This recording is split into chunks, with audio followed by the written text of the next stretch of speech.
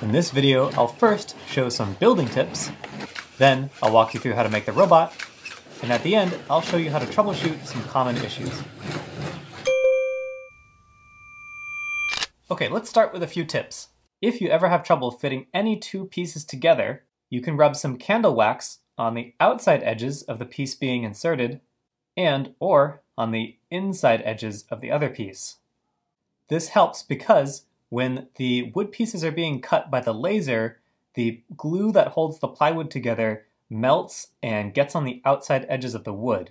That glue is kind of tacky and it can make it difficult for the pieces to stick together. The wax covers that layer of glue so it's not quite so sticky, and that makes it easier to fit the pieces together.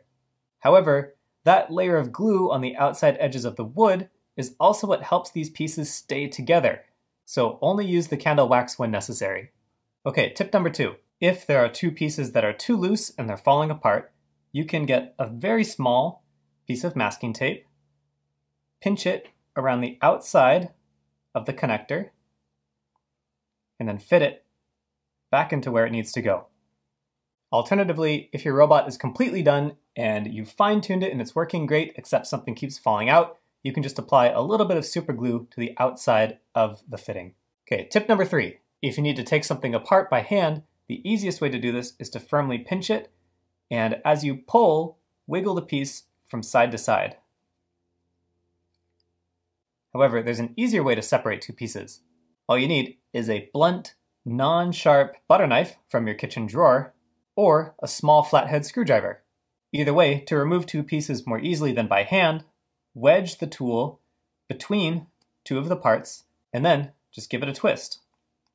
Repeat on the other side until the part comes loose. You can also use this technique to loosen up a connection that's too tight. Tip number 4. If you want to paint the robot, I recommend doing that before assembling it. If you do choose to paint your robot, make sure not to get any paint inside any of the connection points or on the outside of any of the connectors. The first step is to wire up the battery holder to the motor. Make sure to turn the battery holder off so you don't accidentally create a short circuit by crossing the wires. Open up the battery holder and install the batteries so the flat side is touching the spring. The motors have two metal tabs on them that have holes, and we're going to use those to connect the battery holder. Take one of the wires, put it through the hole on either of the tabs, fold the wire, and then twist it as many times as you can. When you're twisting the wires, avoid pinching and twisting the metal tab on the motor. If you do that, it might break off.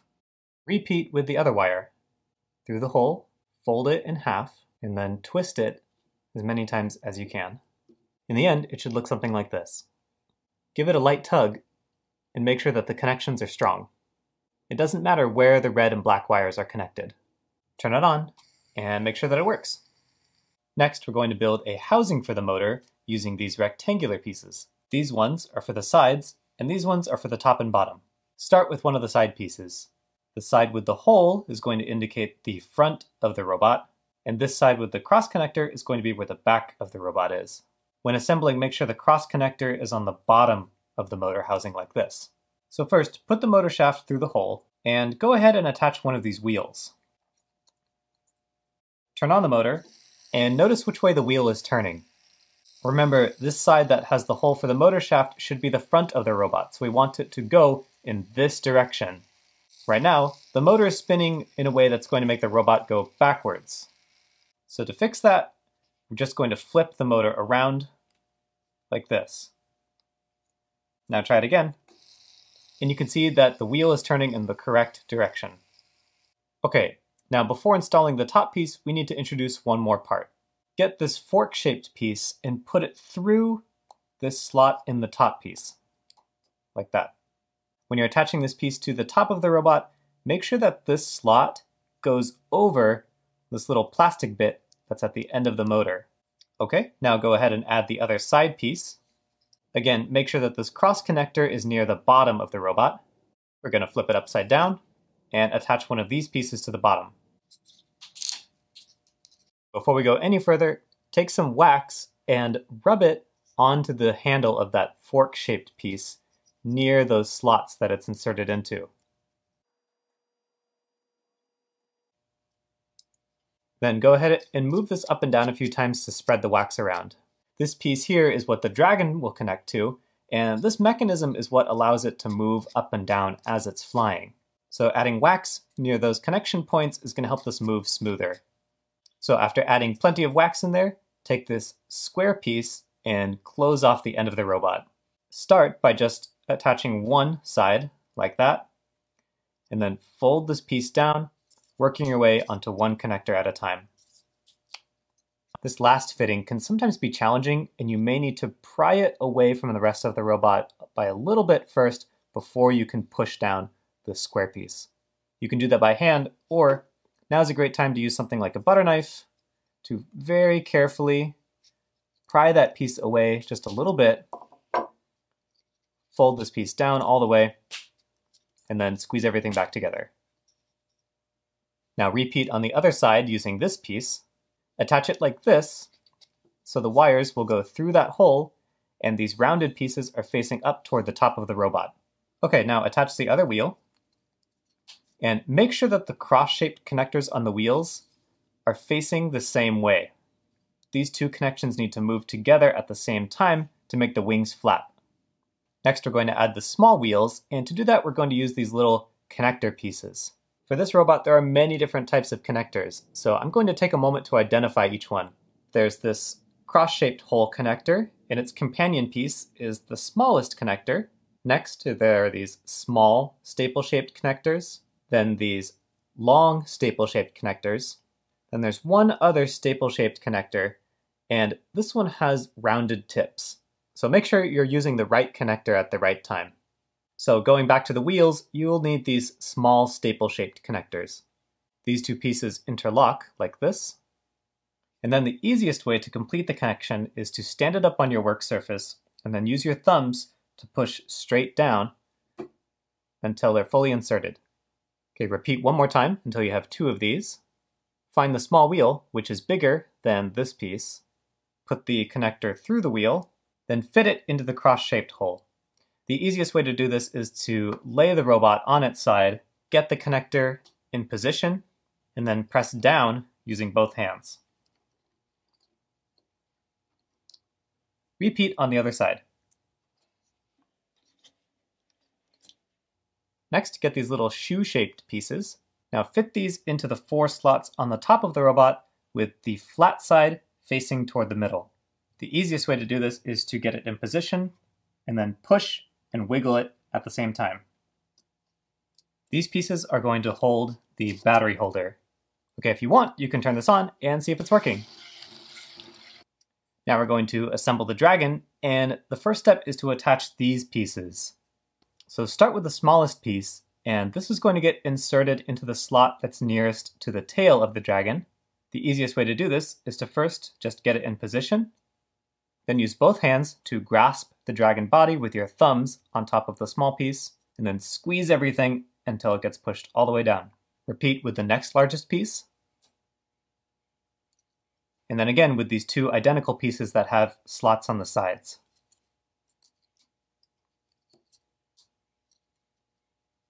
Now before attaching the wings, make sure that the slots on these two pieces are level with each other, like this. The wings can bend using this laser cutting technique known as a living hinge. It's a really cool way to make wood flexible, but it also makes these pieces fragile. So you've been supplied with an extra just in case one breaks. But if you follow these next steps very carefully, you won't have any of the wings break. Before installing the wing, take the wax and rub it on the inside edges of these slots. This is extremely important, and it'll make installing the wings a lot easier. Okay, repeat on the other side. Rub more wax on the inside of the slots for the wings as well. Now get the wing in the correct position. The front of the wing has this long swooping edge, and the back of the wing has these bat-wing looking curves to it.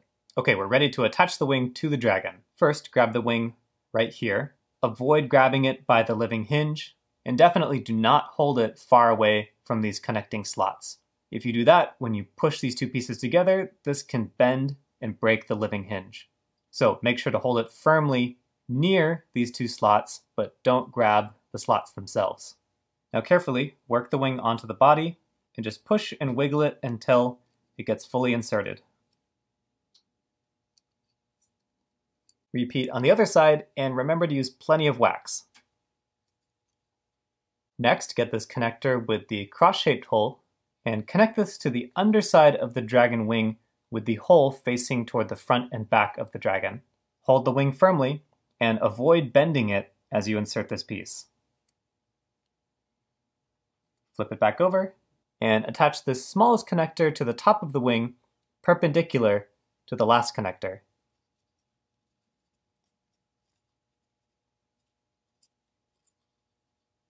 And repeat on the other side. Okay, the dragon is done. You can set this aside and return to this part. Now we're going to build the part that connects the wheels to the dragon's wings. Find these long staple-shaped connectors and fit them together in the same way as the small ones. Next, put this piece onto the connector, then put one of these spacers behind it. And attach this connector to the cross-shaped hole in the big wheel. Get it in position, then push down with both hands. You may notice that this piece is a little loose, and that's intentional. Next, attach this curved piece onto the wheel connection, and repeat on the other side. Now, put it all together. Attaching these curved connectors to the underside of the wings can be a little tricky, so just take your time and use plenty of candle wax to make it easy. When doing this step, turn the wheel so that this connector is positioned in the middle of the motor housing. That will ensure that this curved piece is neither pushing nor pulling on the wing. Interlock these remaining slots on the dragon and at the top of this fork-shaped piece. Gather these staple-shaped pieces that have the rounded tips, put it through the hole in this curved-shaped piece, then carefully insert it just part way into the back of this cross-shaped piece under the wing. If these pieces are hard to put in, then rub some wax on the outside. If it's a little tough to put in and you feel like it's stuck in there pretty good, then this side is done. If you feel like it's a little loose and it might fall out, then take another one of these staple-shaped pieces and insert it into the other side perpendicular to the first one. You might also notice that this piece is kind of loose in this fitting, and again, that's intentional. It helps it work better if there's a little bit of play in the system. If you want, you can use a pair of adjustable pliers to squeeze those pieces together, but it's not necessary. But again, you don't need this piece in the front if this piece in the back is able to hold this curved shaped piece to the wing. Repeat on the other side, and you're done. One more thing, your dragon might get hungry from all that burning and pillaging, so make sure to give him a snack. So before getting into troubleshooting, I want to share one important tip about this particular robot. When you're not using it, rotate the drive wheel so that the connector is positioned in the middle of the motor housing like this. That's going to set the wings to a neutral position so that the connector is neither pushing nor pulling on it, and that will just help with the longevity of your robot. So if your dragon is moving sluggishly, or if it's not moving at all, there are a few things you can do. Sometimes when a robot is freshly built, the components are a little stiff and they just need to get moving to loosen up. If it's still not moving, it's probably because there's one part that's generating a lot of friction and it's slowing down the whole mechanism. So first, check to make sure that the drive wheels have a little bit of wobble to them and that they're not pressed extremely tightly up against the motor housing. The other parts that can be generating friction are where this fork-shaped piece connects to the motor housing here on top and here on the bottom. So if that's happening, open up the front of the robot and apply wax all over this fork-shaped piece where it intersects with those slots. One other issue is that these small wheels may not turn, especially if the robot is driving on a smooth surface. In my opinion, that's fine. These wheels don't need to turn, they're just there to minimize friction. However, if you want these wheels to turn more often, you can take them off and apply wax to the connector. This is a great time to use something like a butter knife or a screwdriver to get in between the wheel and the motor housing, then give it a twist on one side, and then the other, until it comes loose. Apply wax on the inside of the small wheel, and you can even wax the outside of the motor housing where the small wheel connects. and it should turn more often when the robot is driving around. Okay, that's it. Thanks for watching, and I hope you enjoy your new robot.